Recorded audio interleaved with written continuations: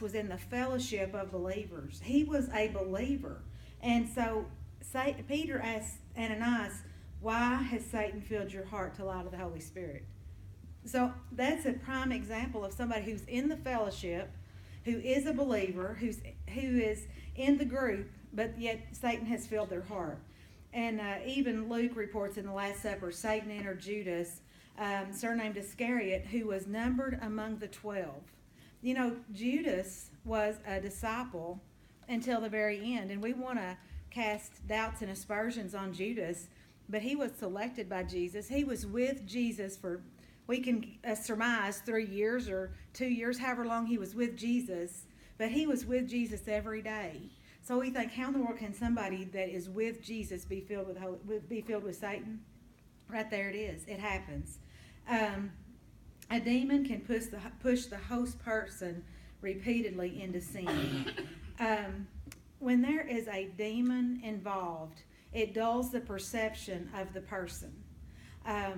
You know, if we have been involved with people in our lives that, you know, sometimes have you ever talked to somebody and talked to them until you think, why can they not get this? Why are they not understanding it? It's because when there is a demon involved, the perception is very, very dull.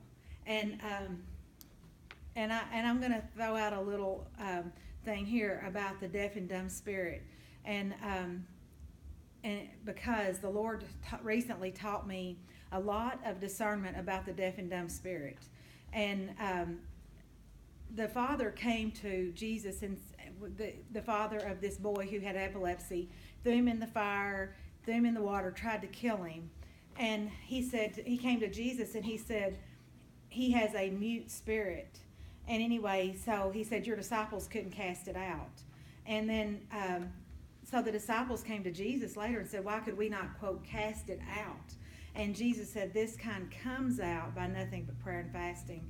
And so sometimes when somebody is in bondage, especially to that deaf and dumb spirit, they do not have discernment. If someone is under deception, they have no recognition they are under deception.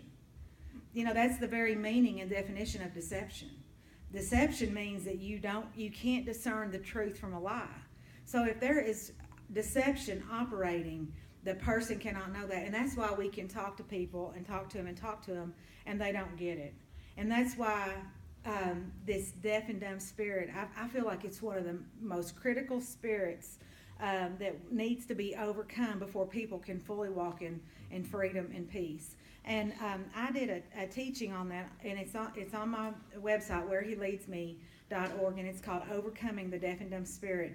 And some were there when I did it, and it was it's about an hour, 9 minutes long. It's a little bit long, but it is the Lord really gave some great insight into that passage about this kind comes out by nothing but prayer and fasting.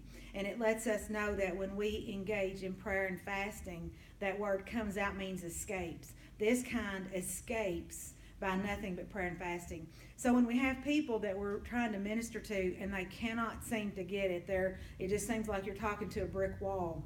It's time to go into prayer and fasting and create such an inhospitable position that demon will not want to stay in that host person anymore. And so sometimes you have to come past that deaf and dumb spirit first. And once you get past that, then people can hear. They can hear the word of the Lord, and then they can, they can begin to participate in their own deliverance. But if somebody is in complete deception, it's very, very difficult for them to participate in their own deliverance. Can you do that from a distance? Yes, yes. And we'll talk. Well, let me just tell you why. The question was, can you do that from a distance? And the issue is that with the Syrophoenician woman who came with a demon-possessed daughter and the centurion, we talked about them. They are people of great faith. And in those passages, they talk about the ones that they want to see delivered, but they're not there. Those people are not part of that passage. They're just discussed. And so that woman came appealing for her daughter, and she went home and found her daughter healed. And how many times do we see that in Scripture? Somebody's petitioning Jesus, they go home and find the person was healed at that very hour. So, I think there is a misinterpretation that people have to be present and participate in their deliverance. And by and large, I mean, that is far, far better. If somebody wants it and they're participating, it goes much quicker and it goes much easier. But that doesn't mean that people who will not participate will not walk in freedom with people who continue to intercede and pray. And Jim Cimbala, I don't know how you pronounce his last name. But anyway, he was at the Brooklyn Tabernacle in New York, and his daughter just became a complete prodigal, actually living on the streets as a homeless person, completely drug addicted. And so in his book, Fresh Wind, Fresh Fire, he tells of 3 instances of deliverance. One was one person who prayed for years, and the person finally got healed and delivered. The next one was of a group of people who prayed for a group of wives got together to pray for their husbands or whatever. And so because there was a group, it was a few months and they were all healed and delivered and saved. But then he was in a prayer meeting on a Tuesday night, and this man came up, and he never wanted to promote his own personal needs, but this man came up and said, I feel like we're to cry out for your daughter.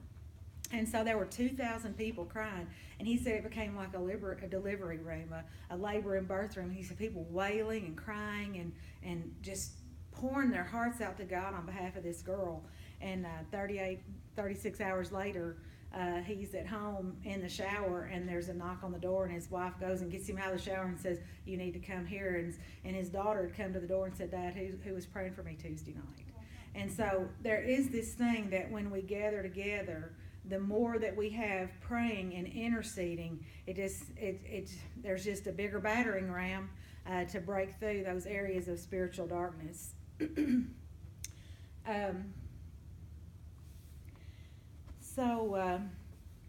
Let's talk about deliverance in different places around the world, and deliverance in North America. We talked the other night about that we're very naturalistic. Our society is, if you see it, you can believe it. Otherwise, if you don't see it, you don't believe it. We're kind of like, which state is it that's a show me state? Missouri. We kind of have to, you have to show me for me to believe it. But when we go to Africa and India and other places around the world, those cultures are so steeped in spirituality, even though most times it's negative spirituality, when they don't have any trouble believing in demonic spirits. They don't have any trouble believing that there is an enemy at work in their lives. So when you talk to them about overcoming that enemy, they just embrace that. Like we said, there are many believers who do not even believe in demons. I've heard people say that. I believe in angels. Well, how can you believe in angels and not believe in demons? How can you believe in heaven and not believe in hell? And so anyway, but what happens is when we don't recognize what is going on in the lives of people, then they don't get free, they don't get delivered. There has been, and I think the church generally is coming out of it, but there has been powerlessness in the church. And I grew up in church going every day, and I never knew or understood who the Holy Spirit was until I was way up into adulthood. And I would open the Bible, and I was one of those people who was deceived. I didn't have good understanding. I would read the Bible and I couldn't get it. But then I went on an Emmaus walk, and I came home on Monday morning and opened my Bible up, and it was like, I get that. I understand. I started reading about the Holy Spirit, and it was like I understood for the first time in my life. There had been a veil that had been taken away from my life. Deliverance was central to the ministry of Jesus. And many times he cast out demons. He told his disciples, cast out demons. In Mark 10, 7 and 8, he said, and as you go, preach, saying, the kingdom of heaven is at hand. Heal the sick, cleanse the lepers, raise the dead, cast out demons. Freely you have received, freely give. And so we ask ourselves, why do we bother to intercede for other people who are still in bondage? Because freely we have received, freely give. The Lord always leaves a remnant. He always leaves people, and he has chosen to use us as his instruments of healing and deliverance. And so if we don't do it, remember that scripture I told you the other night, 1 Peter 4:10? use the gifts that you have been given as faithful stewards of God's grace in its various forms.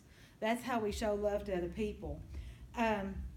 Okay, here, how many of you have ever actually been in an active deliverance session? Okay. Well, there's some things to watch for. And, this book on page 116, it gives occasions for ministering deliverance, crusade settings, worship settings, and private settings, and ministering with the sick. And we've done all of those, and it's different in each case. And, I'll tell you this. How many of you have ever seen that you recognized the manifestation of a demonic spirit?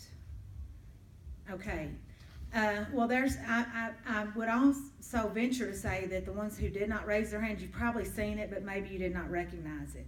So I want to tell you some things to look for when there is a demon manifesting. Sometimes the eyes will just kind of like roll around and somebody can't maintain eye contact. It might be as simple as that. We talked the other night about keeping your eyes open during prayer. I've seen somebody's tongue slither out like a snake. And sometimes people hiss or they'll make other sounds. Sometimes I've seen people in prayer when we're praying and they'll close their eyes and kind of shake and they'll open their eyes and you recognize that there's something different looking at you from behind their eyes.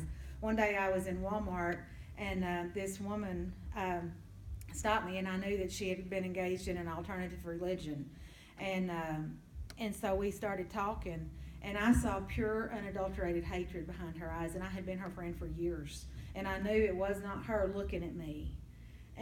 But I just saw this thing looking at me from behind her eyes.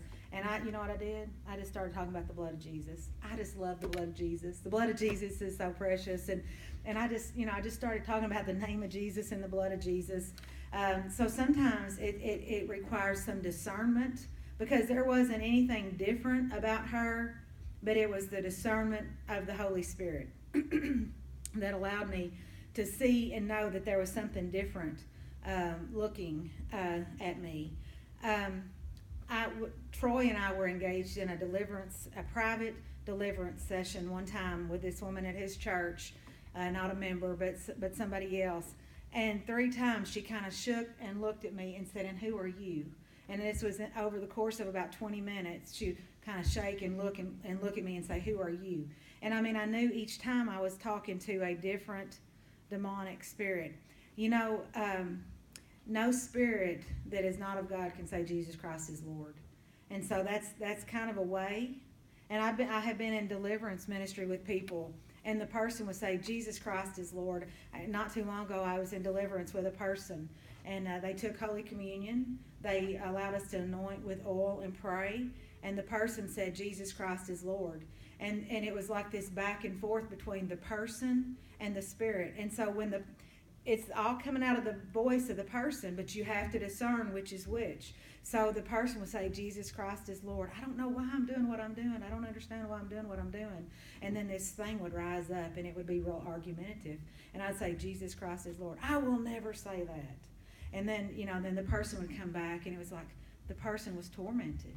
I don't know why I'm doing. I don't understand these things. Well, there's a demonic spirit operational in your life. We need to deal with it. And then this thing would rise back up, and there's a battle going on for control of the person at that moment. We have seen in places like Africa, Brazil, and even in Kentucky, seen people fall on the floor and kind of wither around like a snake. And that's a kind of a extreme manifestation, but it does happen. And I'll tell you, many times when something like that's happening, we have to remember that the person is a victim, and never confuse the fact that that person is not the same thing as that demonic spirit. And that person is in bondage. We want to always respect the person. We want to minister and love the person. And I'm one. I don't speak to demonic spirits. I don't call them. I don't ask them their name. I don't really want to have anything to do with them. I want to deal with the Holy Spirit. I want to deal with the person, because if you get to the will of the person,